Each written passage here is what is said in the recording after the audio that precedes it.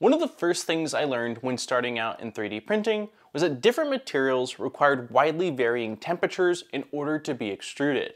Back then there was really only PLA and ABS, but now depending on materials, the range can be from under 200 to well north of 300 Celsius. Over the past few months we've looked at calibrating pressure advance, adjusting flow for your material, and today we're going to be diving into tuning temperature. Similar to the previous ones, we'll be using the calibration tools in OrcaSlicer, but some other slicers have similar tools or add-ons that can also be used. As much as I'd love to say that temps is the easier one, there's a handful of things that you'll need to consider. So with all that being said and without further ado, let's get right into today's video.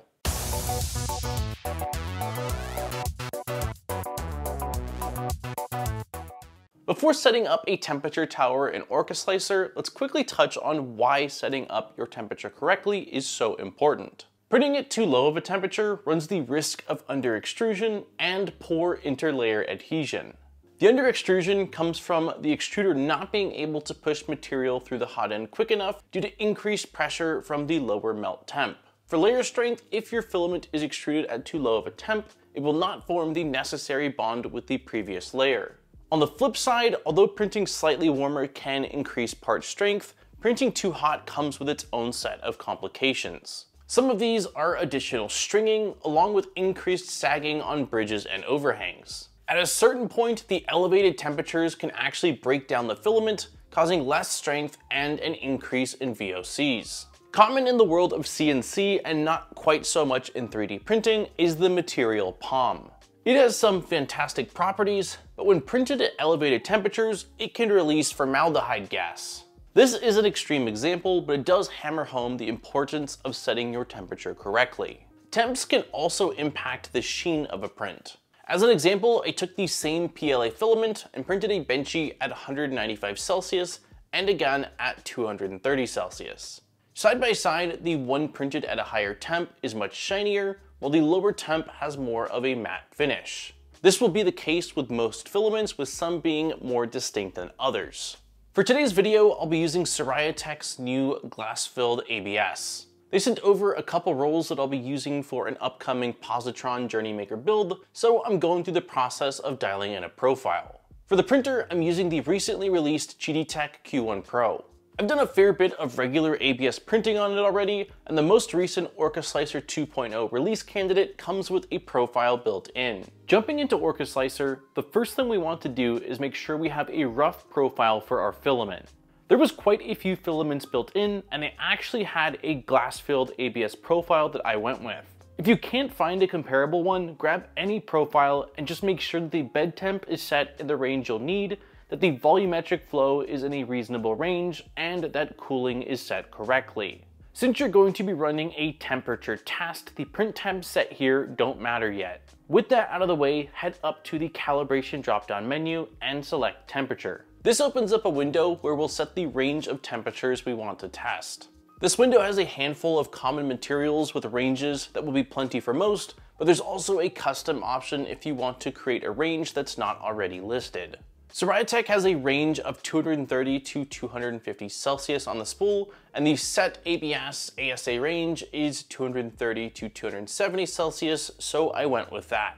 Clicking OK generates your temperature tower from max to minimum temp in increments of 5 Celsius. I really like that the temps are written on each segment of the tower, which makes quickly referencing it at a later date much easier than trying to guess what you would set the range to.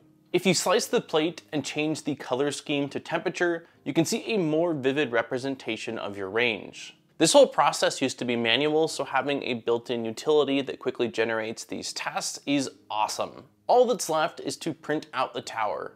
Print time will vary greatly depending on how big of a range you're testing, along with your printer settings. In my case, it was right around an hour. Once your print completes, it's time to figure out which temp looks best. The towers have a few things on them to help in determining this. First is the overhang test on the left side.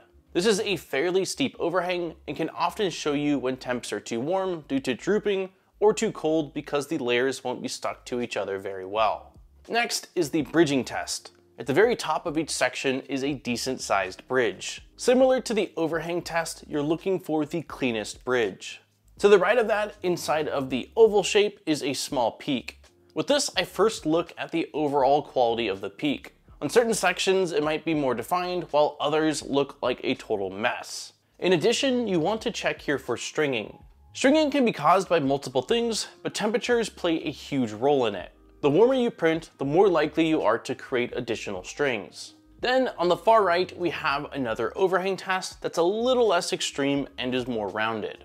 Funny enough, using the temp tower, I found it really difficult to determine which temperature looked best for the SIRAYA Tech Glass ABS. I believe a big part of it is that the added fibers help to mask some of the imperfections. I ended up deciding on 245 Celsius based on some really subtle differences, but I also printed out a few other towers to show what the ranges can look like. With some materials, the correct choice will be much more obvious. Once you've decided on the optimal temperature, make sure to go back into your material profile, update the print temp, and save it. I also want to point out that this test is not foolproof. Ideally, you'd hook up prints of each filament temp range to a tensile strength tester, but this is not realistic, and in most cases, a simple temp tower is sufficient. You'll have to decide what you think looks best for each filament, and you still might have to adjust this depending on what sort of speeds you end up trying to push, or if you make adjustments to things like cooling that differ from when you initially ran that test. If nothing else, the temp tower is a great way to narrow down the range you should be using in order to get the best looking prints with a specific filament. And that has been the temperature tower test using OrcaSlicer. I hope that you enjoyed this video and that you're now up and running with your own temp tests. Let me know in the comments down below if you're already running temp towers or if you have some other print or metric that you use in order to determine the best temperature for your filament. The next calibration test that we're going to be covering will be the retraction test.